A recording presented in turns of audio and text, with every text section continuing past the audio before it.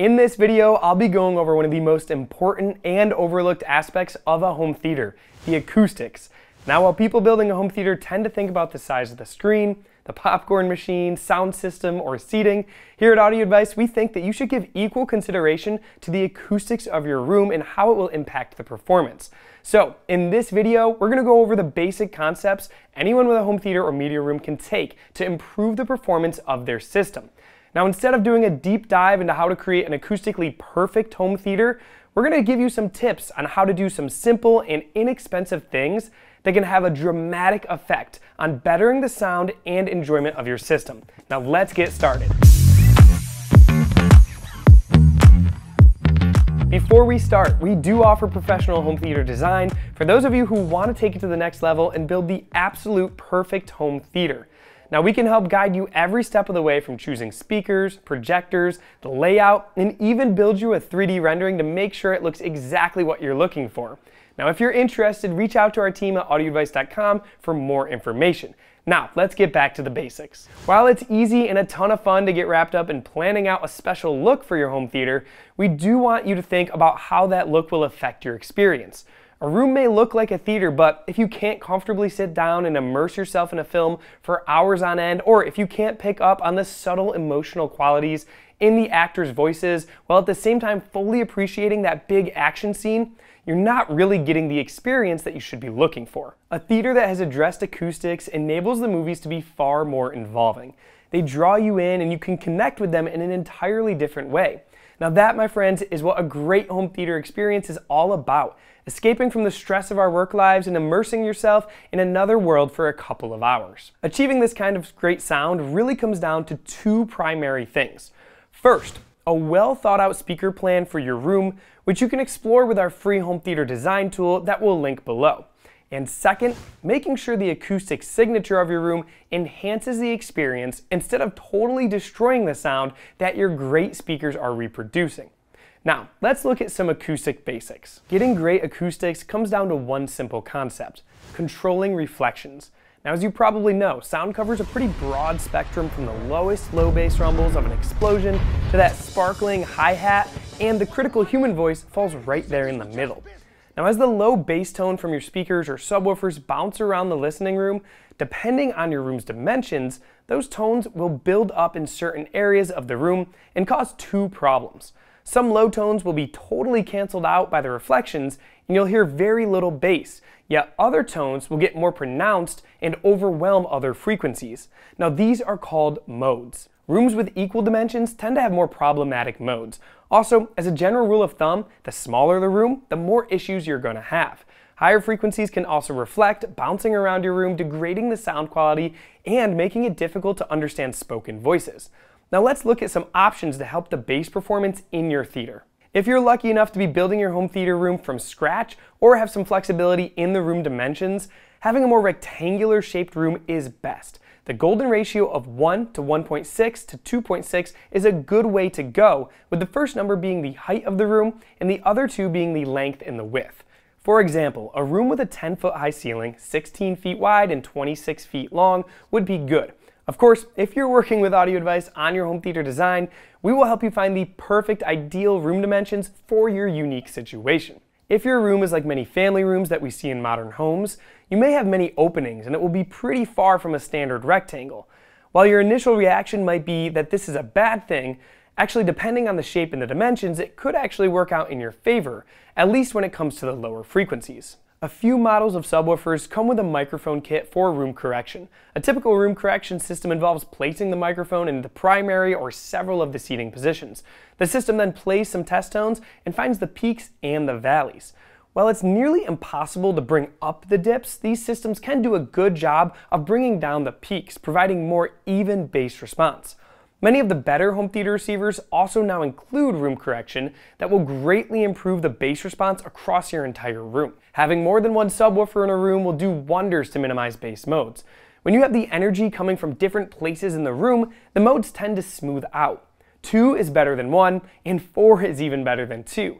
Doing something like this will give you and your guests even more bass response in more seating positions in your theater room. And while room correction is great, Starting out with your subwoofer or multiple subs in the best position will also make a huge difference. Now you can learn how to set up a subwoofer and your subwoofer placement options in our home theater education video series that we've linked in the description below. One other solution to bass modes is to use acoustic treatments called bass traps. These are typically placed in the corners of your room. Bass traps have to be pretty large in size in order to trap the low bass. There are some mixed opinions in the audio community on their use, but used with the right discretion, they can be a great choice, but please be mindful that while they can capture lower frequencies and reduce modes, they also drastically reduce bass impact. As you can see, this part of the equation has many variables. At Audio Advice, our team of experts can look at your room plans and make suggestions based on our years of experience. While we certainly enjoy the aesthetics and design of a beautiful home theater, we love getting caught up in the details like this when helping you design your room. If you've ever been in an empty room with nothing but sheetrock walls, you know what upper frequency reflections sound like. It's got almost like an echo chamber effect. If you want to be able to understand the dialogue and experience the subtleties and emotion in voices or hear immersive surround sound, controlling these reflections is essential.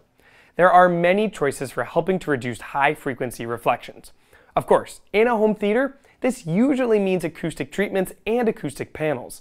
While this video is specifically focused on acoustics for dedicated home theaters, I do realize that many of you may have more of an open concept media room.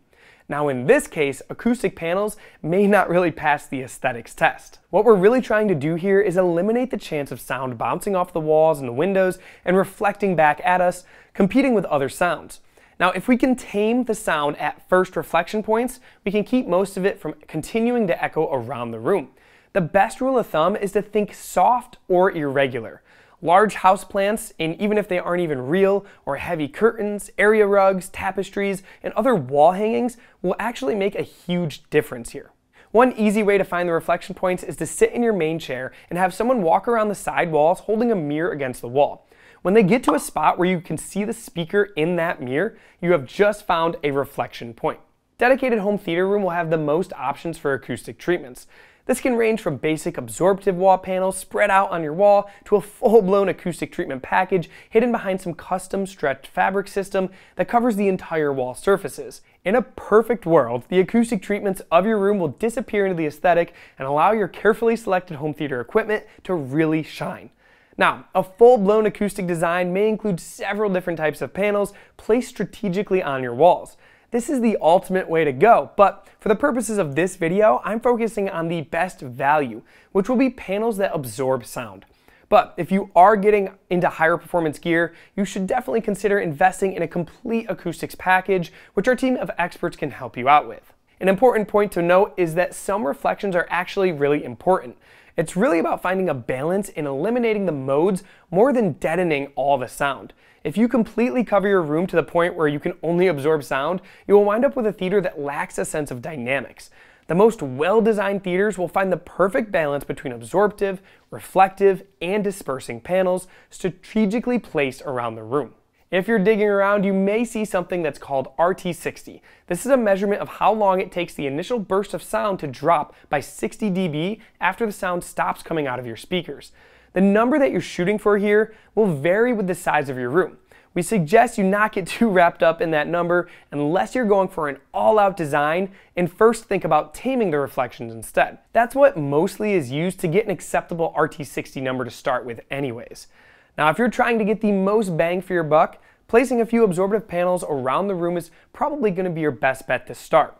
A good rule of thumb for this method is to calculate the total surface area of your two sidewalls and get acoustic panels that will fill up about 35 to 40% of that area. You can greatly improve a room that is just painted sheetrock by doing this for the two sidewalls, rear walls, and either side of the screen with just a few panels.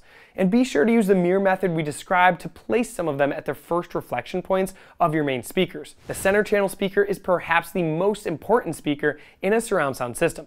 This is where the majority of your dialogue was going to come from. Ideally, you would want your center channel on a dedicated stand, away from other surfaces, so that the only thing coming through are the pure sounds of the speaker. Of course, in the real world, this is rarely what happens. Oftentimes we come into an existing home theater only to find the critically important center channel is relegated to a cabinet to hide it.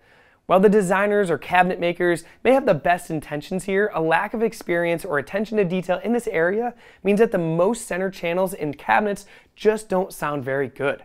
The issues come down to the resonance produced by the wooden cabinet. Certain frequencies will cause the cabinet to add some of its own coloration to the sound, often making voices sound muffled as if actors are talking with their hands cupped in front of their mouth. At Audio Advice, we are purists, so we usually recommend having the center channel unencumbered. At the same time, we realize that for many of you, it just has to be in a cabinet. Luckily, in many of the decades of installing home theaters that we've done, we've picked up a few tricks along the way, and we just so happen to have one to address this problem. For the sake of time and the fact that we have an entire dedicated video to it, I'll let you go to the link in the description if you want to learn more about how to place your center channel. We have a whole series of home theater tips and tricks that you'll find in the description below. And if you're designing a room from scratch, we hope you'll consider the acoustics from the beginning. But even then, the acoustics and acoustic treatments themselves are only one piece to the puzzle. Understanding sight lines, choosing a screen size, picking your home theater furniture, choosing your equipment, and making sure everything is properly calibrated are also important elements that help bring a theater to life. If you purchase your gear from Audio Advice, you'll have our team of home theater experts there for you for any questions you might have. With their expertise and our vast library of home theater tips and tricks, you should be able to create an awesome experience. Or, should you want a complete design to take any worry away, we would love to help you out with that as well. If you've enjoyed this video, please give it a thumbs up, hit the subscribe button, and turn on the notifications so you don't miss out on any of our latest content. Thanks for watching, and we'll see you next time.